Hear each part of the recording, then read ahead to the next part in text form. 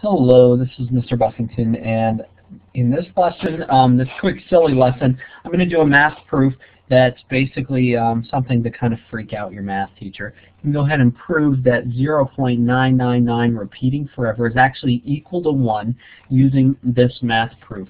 Now, we have to understand that 0.999 repeating is a repeating decimal, so it can be written as a fraction. And so what I'm basically going to do is convert this into a fraction and then take a look at it. Alright, so we convert 0.999 repeating into a fraction. We do that by giving a variable of x. X is equal to 0.999 repeating. Because it's a single digit repeating, we can say 10x and multiply 10 times that, and that would be to shift the decimal one place. In other words, we end up with 9.999 repeating forever. When we subtract 10x minus x, that's the same thing as saying 9.999 repeating minus 0.999 repeating, and that will get rid of all of this repeating decimal. This is the way that we convert repeating decimals into fractions.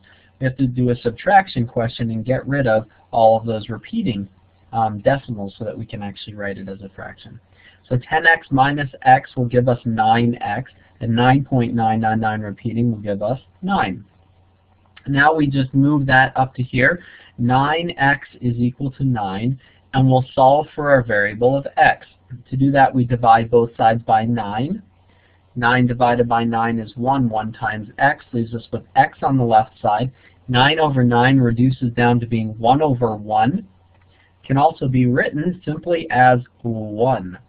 So in other words, x, which started out as 0.999 repeating, is actually equal to 1 using this proof, or using this technique of converting repeating decimals into fractions. And so go ahead and show that one to your teacher, freak them out a little bit, try and have them prove that 0.999 is not equal to 1, see if they can do that. But as far as I'm concerned, there's a mathematic proof, therefore it is fact. 0.999 repeating is in fact equal to 1.